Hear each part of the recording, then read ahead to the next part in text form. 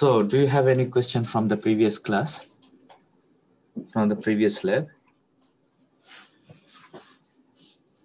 And did you all attempt the previous assignments, like not assignment, the previous work, the code I have uploaded? No? Yes? Anyone? Actually, these four labs, 3, 4, 5, 6, they are the next lab is continuation of the previous lab. So if you don't attempt the previous lab and you don't understand all the variables that we have declared there, then you won't be able to understand what is happening in the next lab. So you should be able to understand whatever we have done in the previous lab, and then when we are moving to the next lab, then you can easily pick up all those things. So please do attempt all the labs, the previous labs, before coming to the next one. So this will help you to understand, to have some idea from the previous, and then to you can easily pick up those concepts which I'm explaining in the new labs. So today is our lab number 4. Previously, we studied these things. Firstly, we generated the signal, and the signal was having the varying amplitude and the varying frequency. And what was the purpose for varying the amplitude and varying frequency? So that we can generate a kind of semi-random signal. And although it was not random, because if you see that signal, it was something like this, but it was repeating itself again and again. So when a signal is repeating itself again and again, then it is called periodic signal, and its features are its amplitude or whatever we can predict it, right? The signal which is predictable is not a random signal. So we know that this point will happen after a cycle here, when the cycle is complete, or when one frequency is complete, one cycle is complete here, then this point will come again, and then it will happen again. So we can predict it, right? So when you can predict this one point, this point, or this point, in that case, it means that your signal is predictable, right? So what we did, we only showed 2 of its cycle. We didn't show all of its cycle. So by showing 2 of its cycles, our goal was just to see the signal, to visualize the signal as a kind of random signal. So it looks like random, but it is not random, okay? Like the example of some random signal is when you are recording your voice from a mic. So the mic will generate some frequency of having different amplitude and different frequencies, this kind of signal, and you never know when they are repeating, or they will never repeat, because the signal is very random. It depends on the compression and decompression of air, and that compression and decompression of air is vibrating the diaphragm, and that diaphragm of the microphone is producing the electrical signals. So they are something like this. They are like very random in nature. They are not repeating itself again and again, okay? So in our case, since we are generating the signal, for sake of simplicity, we are producing a simple kind of signal, which looks like a semi-random signal. Then what we did the next step was, the step number 2 was the sampling process. As I told you, our signal, for example, this is any kind of signal. If we have this signal, then it contains different amplitude and different frequencies. So we are not concerned about the amplitude. Whatever the amplitude is, just ignore it. We are not concerned with this.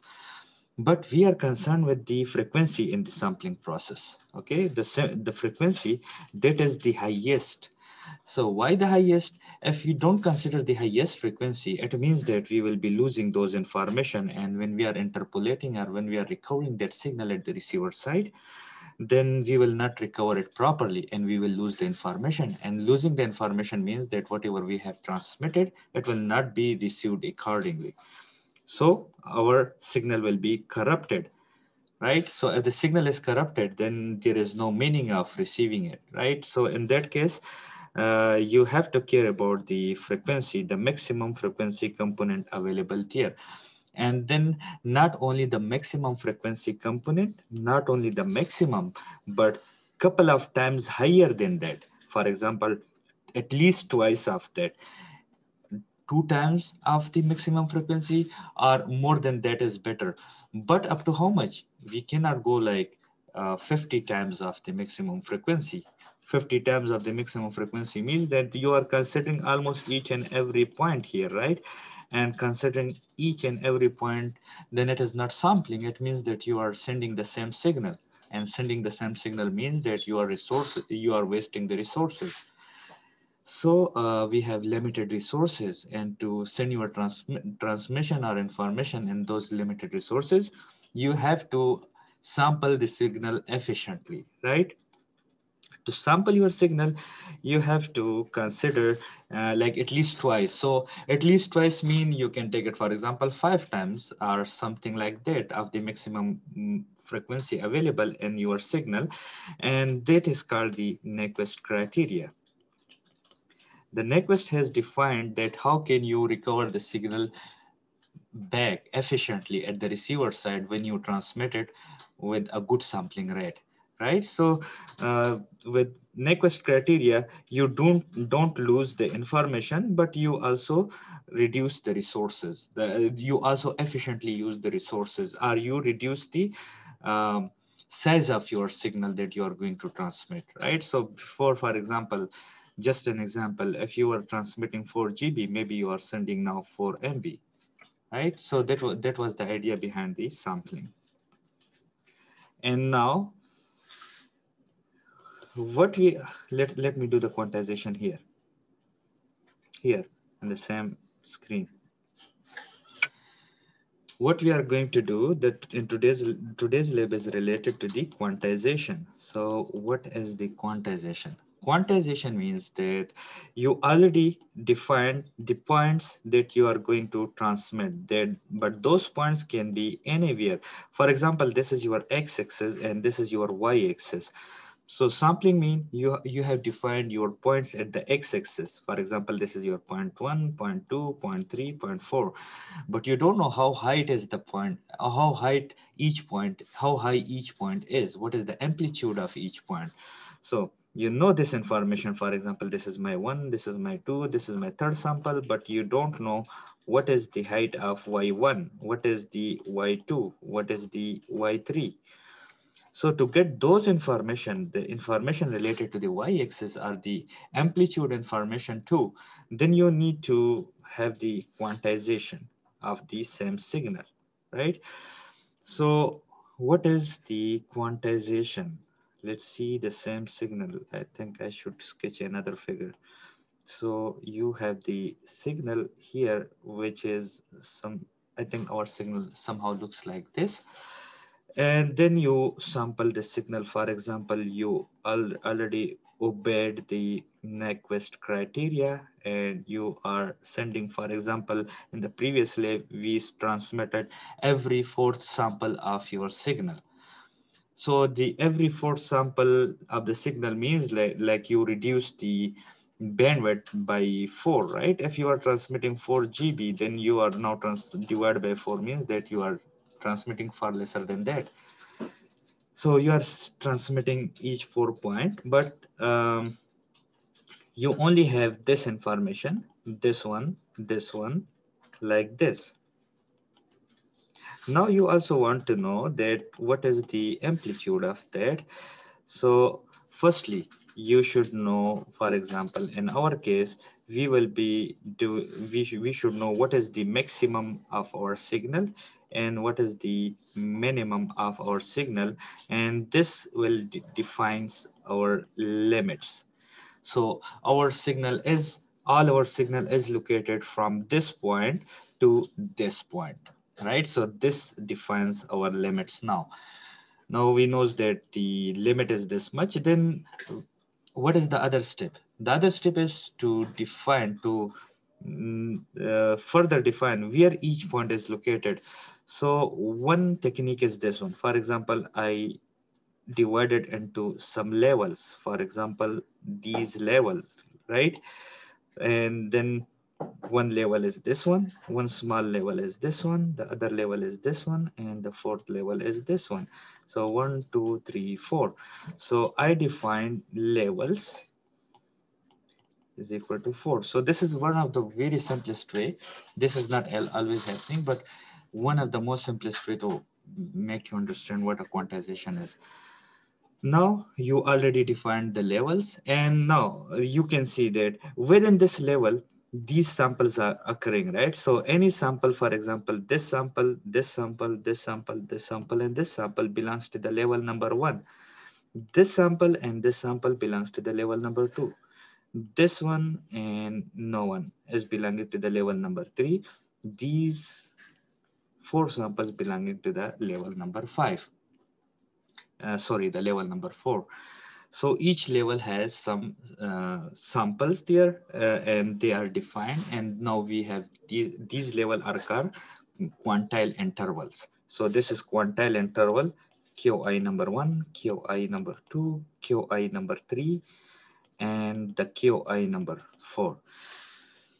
So when you define the levels, now you can recover the signal like this. For example, this is my level, right? So the level will just put the all the signal. For example, this signal, this signal here, this one here.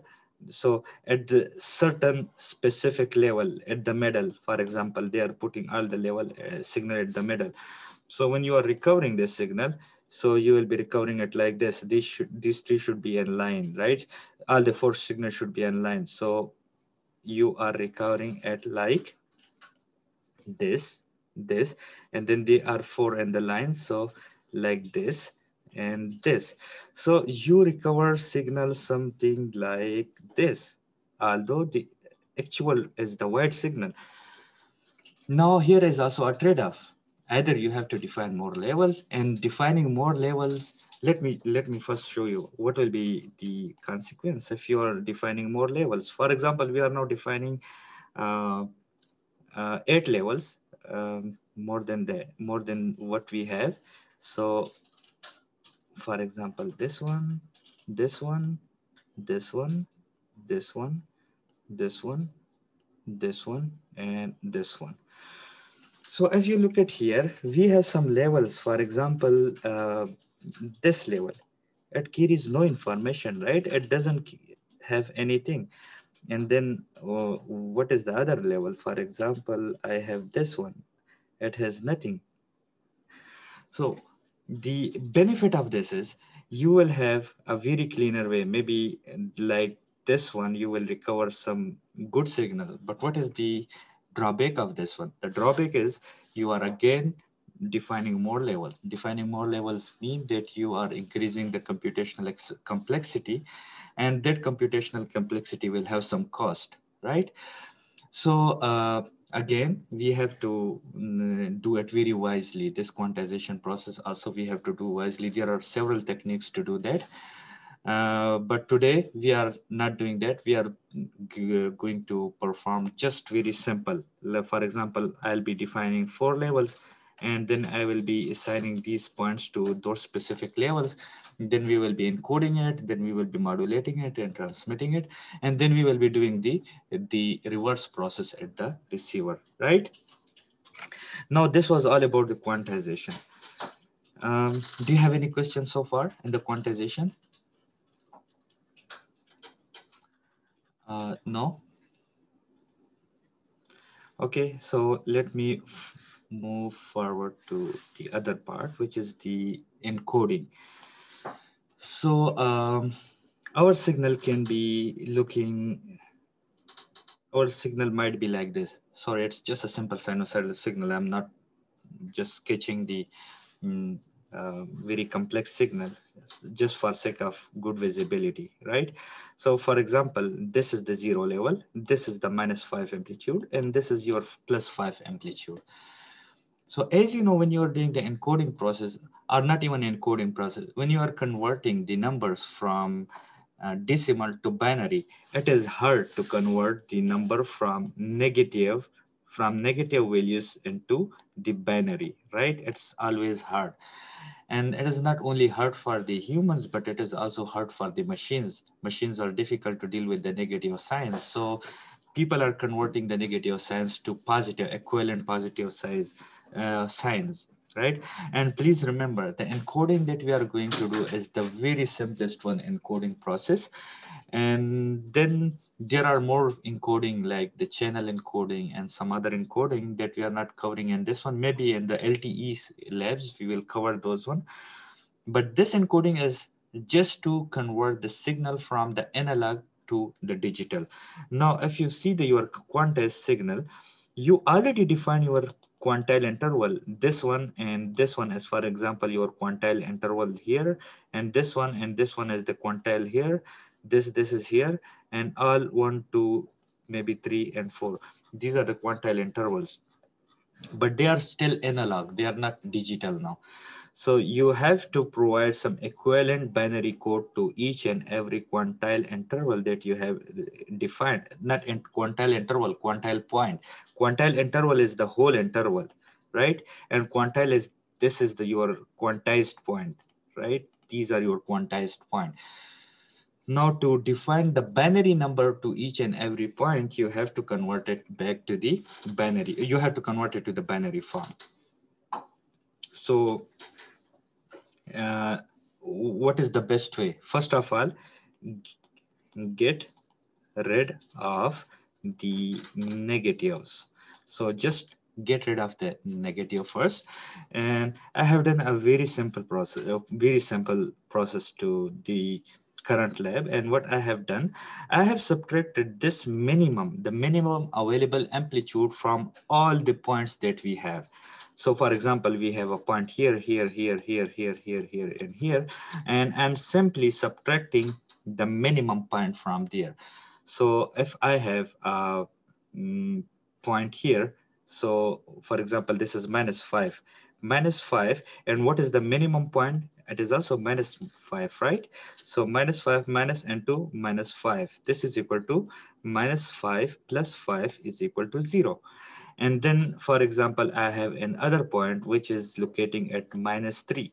So -3 minus into minimum point is -5. So -3 plus 5 is equal to 2. And for example, I have the highest point which is available here. So I'm if I subtract the 5 minus into -5, this is equal to 5 plus 5 is equal to 10. So the signal which was looking like this, it will shift up like this. For example, like this. Sorry, the phase should be same.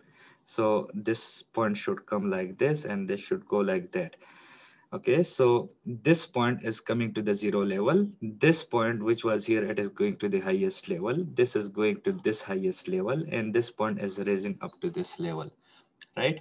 So now all the points inside this blue one, for example, are let me make it green to be identified from the correct one, to identify it from the correct one. So this green one, the green line is now our positive signal. And once we have the positive signal, we can very easily convert it to the binary form. You know it, right? Like, I think every one of know what is the binary equivalent code for each number. For example, for 0, we have 0000. For 1, we have 0001. For 2, we have 0010. And this way, for 10, we have 1010, something like that. So you have to provide the equivalent binary form for the each and every digit that is contained in the quantized interval. So from here, all the signal, sorry, in this one, everyone will contain some some digital form now. So for example, after the encoding, if it is locating at the 2, for example the value is 2, then it will be 0010. If it is 3, then it will be 0011, again 30011, 20010. And oh, but this is raised up, so sorry, not this figure, maybe this one, this one. So we will have a points like that, and then we will provide the equivalent binary form, and that equivalent binary form is our encoding. So is it clear? If you have any question, you can ask. And then yeah, during the code, what I have done, for example, I have this signal, and then I define the 4 quantile intervals like this. And then I have these points, for example, point this one, this one, this one. So what I'm doing, firstly, I have to start from this point, right? So any point, and then since I told you that, yeah, no, currently I'm talking about the quantization, so sorry. So firstly, I have to say, for example, this is my quantile interval. So I am first computing the distance between these two. It will give me some quantile interval estimation, and within there I can say that, okay, this quantile interval is locating here, this is locating also here, and this is locating here. So I should align all those points in this interval, quantile 1, then quantile 2. If there is any point here, then I should put it here. Then in quantile 3, I should put it here, and then here, for example, here. Okay, so now let's go to the MATLAB, and let me change the screen now.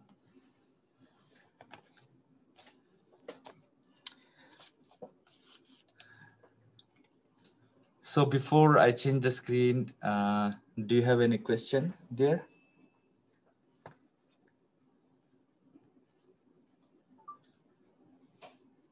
Okay, so I'll switch to my other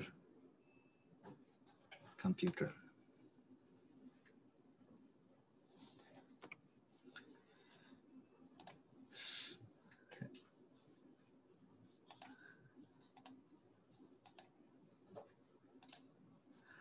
So can you all see my screen?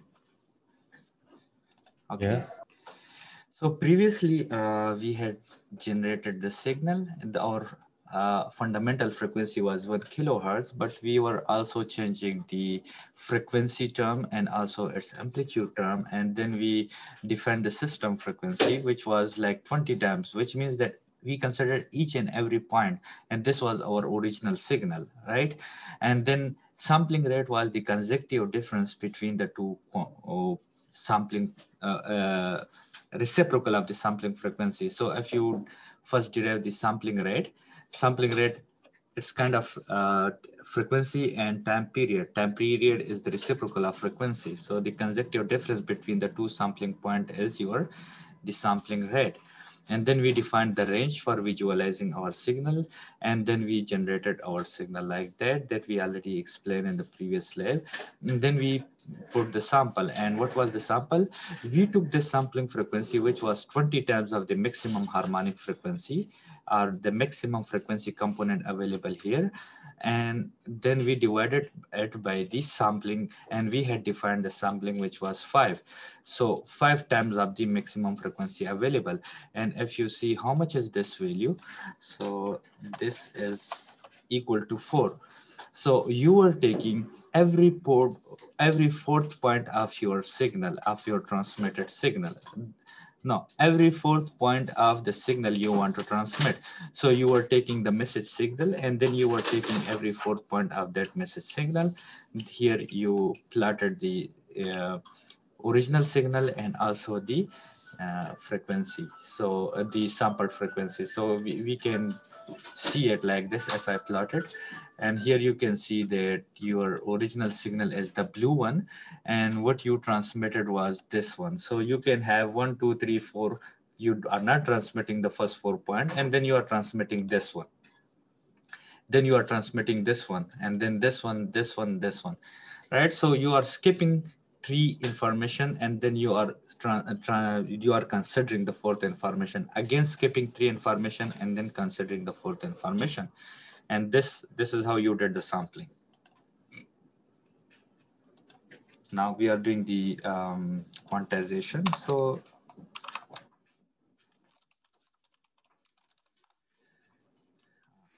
QU is smart quantization. So as I told you, first of all, we should have the number of levels. So I will say that I have number of levels is equal to 4. So I'm saying that I'm dividing the maximum and minimum by 4 number of levels. And to quantile the signal, then to make the quantile interval, first of all, I need the limits, right? So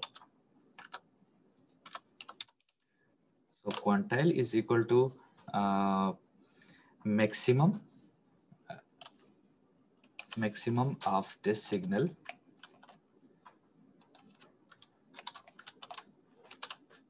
minus minimum of that signal, and then I should make it the numerator, and then divided by this denominator, right? So I defined the four quantile interval, and our signal that I showed you, I think I should have a figure. Yeah. So what I'm doing here, I have the maximum sample, which is this one, right? This is the maximum. And what is my minimum? This is my minimum. So if I, for example, this is 5 plus 5, and this is minus 5, right? So plus 5 minus 5, that will be equal to 10, right? So my total interval, my total limit is 10. And then what are the number of levels? The number of levels are 4. So it will give me 1, 2, 3, and 4 levels, right? So then let me declare another variables, which is code, and I'm going to start from the lowest one. I want to start from this one, and then quantile by quantile, I want to reach the top. So what is the uh, way for doing it? I can say that the minimum of the M sample,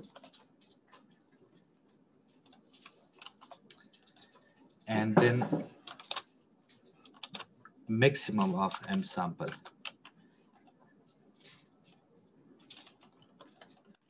So can anyone tell me what should be here in the middle?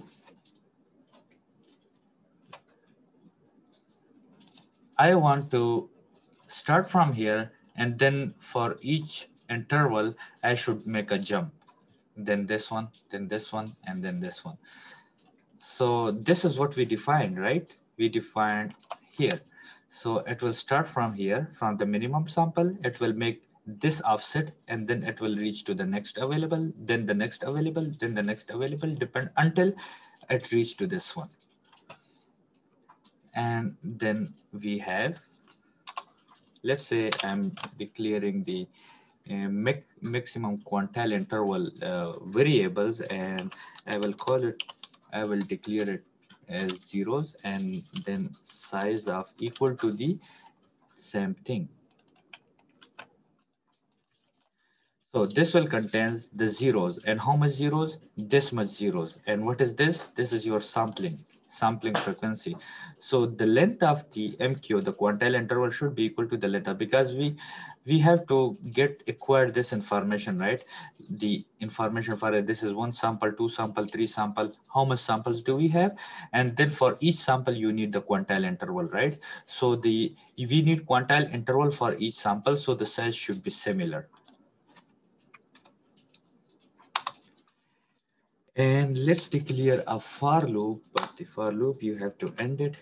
So I always do like this. First I start the for and then I end it, and then I start the condition in the body, so that I don't forget the end. End is very important in the MATLAB, so you have to also be very careful. Sometimes if you don't put the end, it will give you error. So for, let's say my variable k is starting from 1 and it is goes up to length, length of this code. So what is the code? The code is almost 4, I think, because it is starting from the 5. So it is starting from this value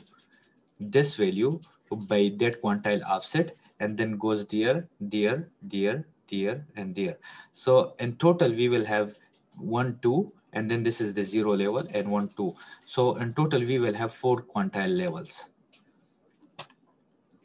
And once we have this for loop here, then we can say that, let's say we will first get the values that are there, the sampling values that are coming inside the quantile interval. So for example, I'm starting from the first quantile interval, and any sampling value that is coming in the first quantile interval, it should be allocated some, it should be considered as the quantile values 1, and then all these values should be considered quantile number level 2, and quantile level 3, and quantile level 4, right? So um, for this, what should I do? Let's say this is my code, and since I'm starting from the value k, this is my code of k. So initially my code value will be containing the lowest starting from the minimum sample, right? And I am saying that my value should be a little greater than this one and a little less than this one. So I will make some offset between the code k. Let me do it first and then I'll explain you. Minus, I want to further narrow down this thing. So I have this quantile divided by 2. Okay, so this is, for example, one of my condition, right? This is one of my condition, and I'm saying that this value,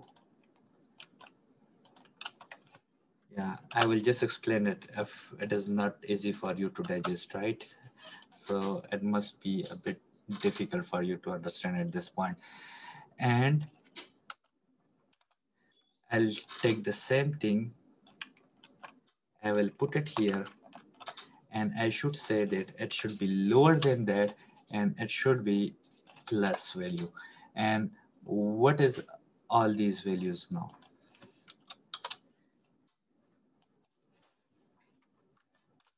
Okay, let me not, this is my debug, right? So let me run it only first.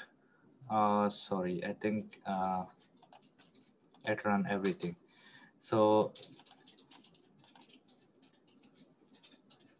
and I think I should go for only one more step and then one more step.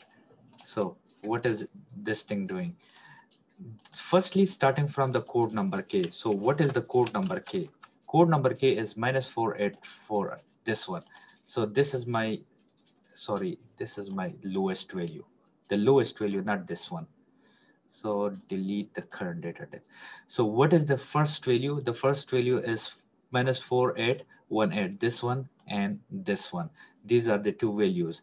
Minus quantile divided by 2. So let me see what was our quantile. So quantile was this one and divided by 2. So this was how we defined the number of levels, the maximum and minimum divided by the number of levels, and then divided by 2 will give us further small values. So I'm saying that this is my code, right? So a little lower than this value, like this, right? So if I take this whole value, it will show me -6 point something. So this is my current value, and I'm saying that up to this value, for example, or even more than this, -6 point something, up to this one, for example. And also if I say that, what is this value now? Sorry, it is -3.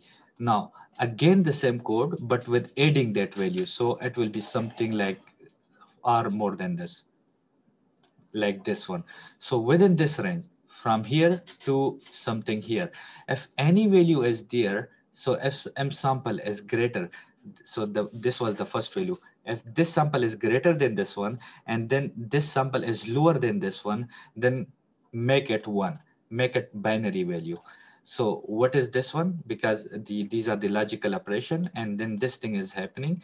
So it will gives us only binary number, and all those values will be equal to 1. So 1 mean true. So all the true values should be taken, and the rest of the value should be discarded. And then how much levels I have? I have 4 levels. So this will go to the next code. For when the k iterates, k will become 2, and the code of 2 will be equal to the next available.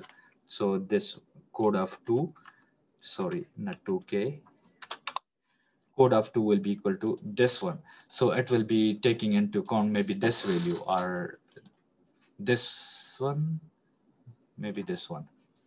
Yeah, 2.42. So then it will be taking considering this value, and again it will derive the limits, and if this value contain here, then just make this condition true, and then if again here and then here. So I think there is nothing trivial. You will understand this thing. Just see, do some practice on it and see all the variable values. So you will easily understand these things. And yeah, once I have these values, like for example, the values will a variable which will only takes the value which is true, right? So it will only takes the value which are true. So only those will be highlighted. For example, here the value was true, so it will be equal to 1, and all the other values will be zeros. So this is only the case for the fourth one. If we iterate it more, then there will be more value there. So if I see it, sorry, I can see more ones there. And then for more, you have to iterate it more. And finally, when you see the values, you will see.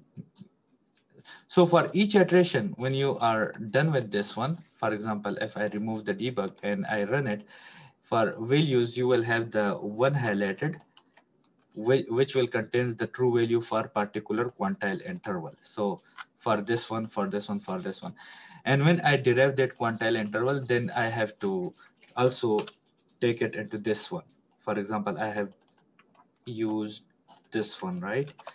So I should take this one MQ, and the MQ should take all the variables which are true, which is this one. And from where should it take? It should take it from the code. So this is my code, and the code, which code? So any code value k. So for example, the code k should contains only the true value and put it in the MKO, which is this one. And since the value contains some fraction values, so I also want to get rid of the fraction values because I have to make the binary form or the encoding process. So fraction again makes some trouble for me, so I want to get rid of that. So I will round it too. So it will round the values and it will keep the values in this MQ variable, right? And just for sake of simplicity, I will clear this values, this one. I will delete it. I don't need it anymore because I used it and I don't want to save it here. I want to remove the miss from here, and I will simply plot it. So I already have the quantile intervals defined now. So the time axis, what is the t? T already I have defined above, and then MQ, which is this one. So sorry, comma MQ, and I want to show it like maybe red, and I want to start it with O, for example, or with star. Yeah, I want to show it with star, and then yeah, grade on. Again, those are the usual things, right? X label is the time, and the y label is the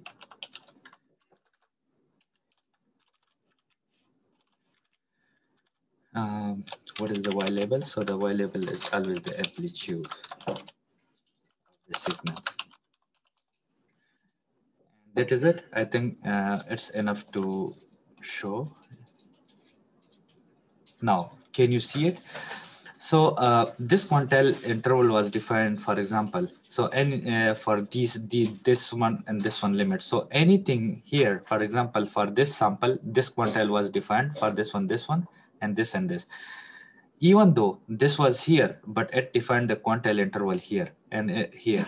So when you are recovering the signal, it will be considering it like this, and then this one, and then that will give us some error because our quantile interval is lesser.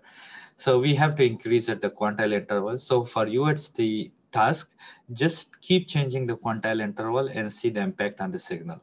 Okay. So let's now encode this signal.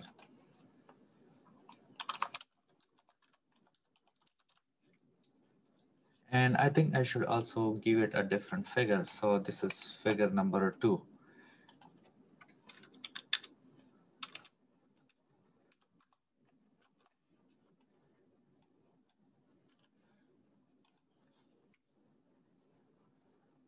So these are my now quantile intervals, right? So for these samples, these quantile intervals are defined.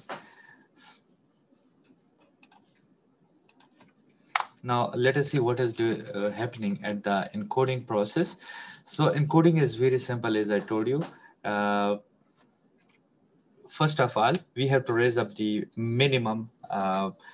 We have to we have to just omit any negative values if they are there. So there are a lot of values there. If I see, for example, the MQ, this is my variable for the quantization, right? So I have -5, -2, and I want to get rid of that. So to do that, I will just declare an other variable. For example, I'm calling it MQ1. MQ1, and then I'm saying that the any value of the MQ subtract the minimum amplitude of the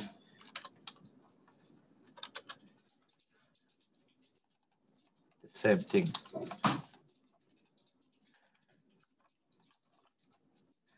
So can you see it? It is only now the positive values. There is no negative values. So the value have been raised up. And now I can simply apply the built-in function. So I will say that my bits is equal to, this is the built-in function in the MATLAB, DE to BI, I think, yeah, decimal to binary. So the decimal numbers are converted into the binary using this function. And what you want to convert, so it is MQ1, which is this one. And MQ1 is basically located where? It is located here. It is located here, every fourth sample, I think. Yeah, here. Right? So, but yeah, I should firstly write this one. But I should not go to the T because I have not, I should just go to the MQ, which is this one.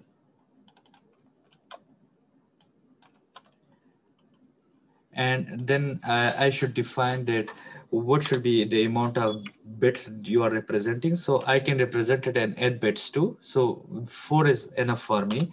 And also, what should be the most significant bit?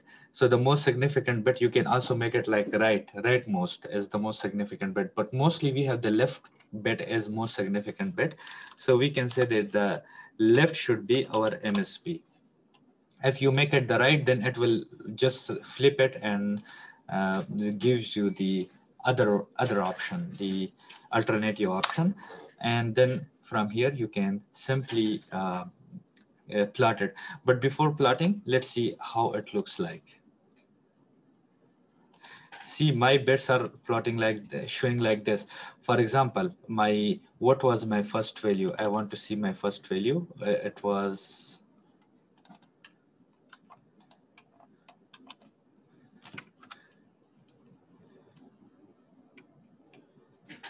5, right? So for the 5, they have generated the equivalent code, which is 0101, right? And then the other code for the other number for the other, and finally you will have the for the others. But I want to show it in a vector form, because now it is in a matrix form, right? Something lot of rows divided by multiplied by the 4 number of columns. To do that, I just need to again declare define this variable is equal to, this is just a binary function, you just write it like that, and now it will just linearly align all those values in the vector form. Now you can see it in the vector form. And if you want to see it in the row form, the not the column vector, if you want to see it in the row vector, just put the transpose there.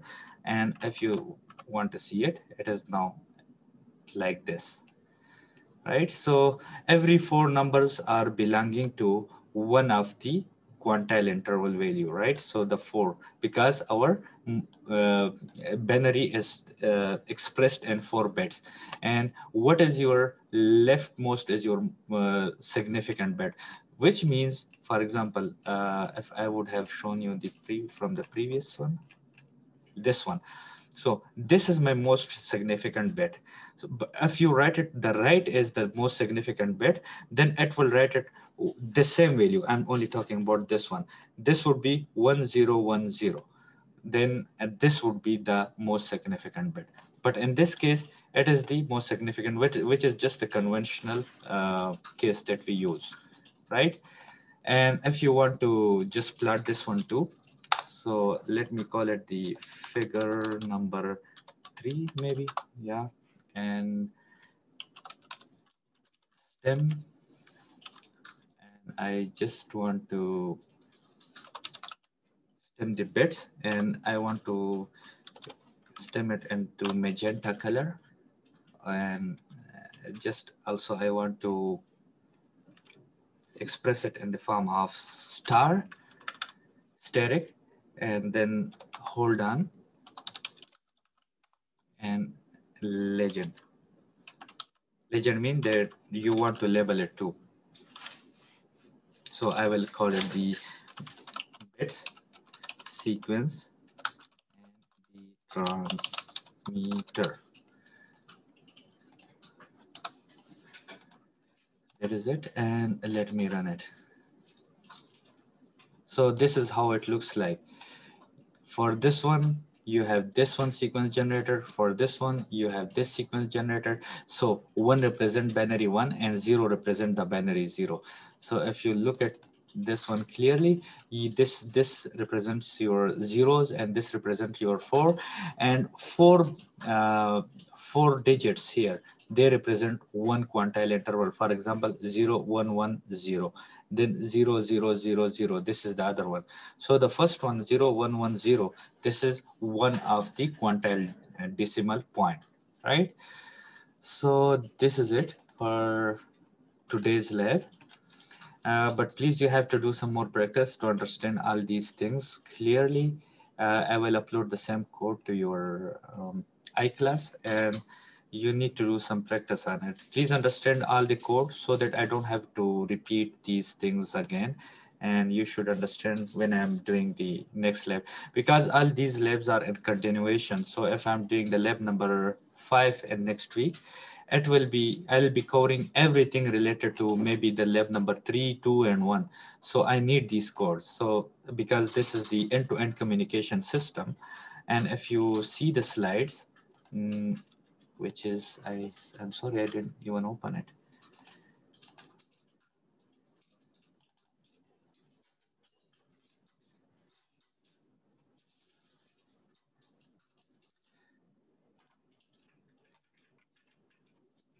You have to change that. Yeah.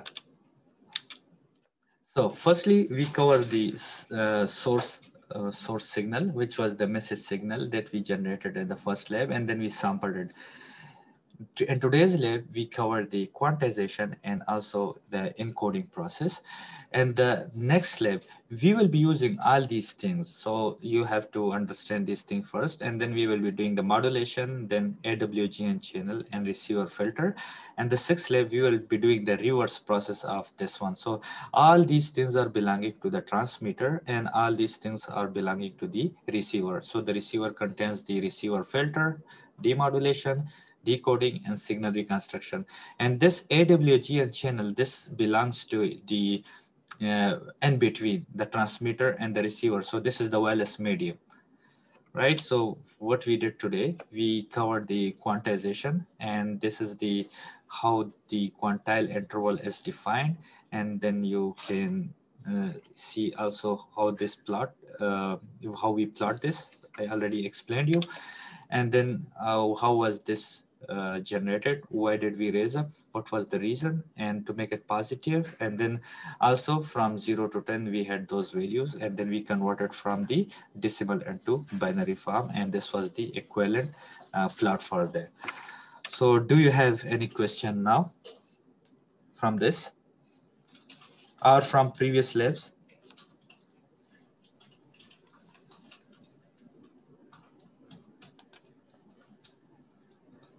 So if you don't have a question, this is all for today, and then I'll see you in the next lab. So is there anyone who skipped the attendance and came now?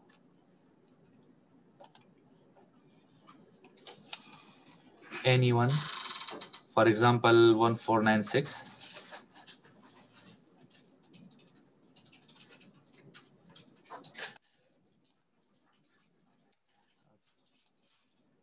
Hey, 1656, 1656.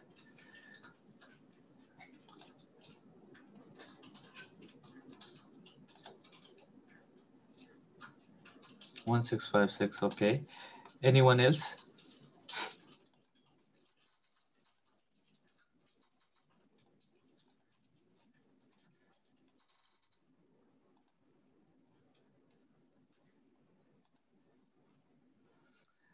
So it seems like only this guy is absent, 1496, right? Okay, I'll save it. And yeah, this is all for today. So I'll see you in next lab. Thank you. Thank you. Thank you. Thank you. Thank you.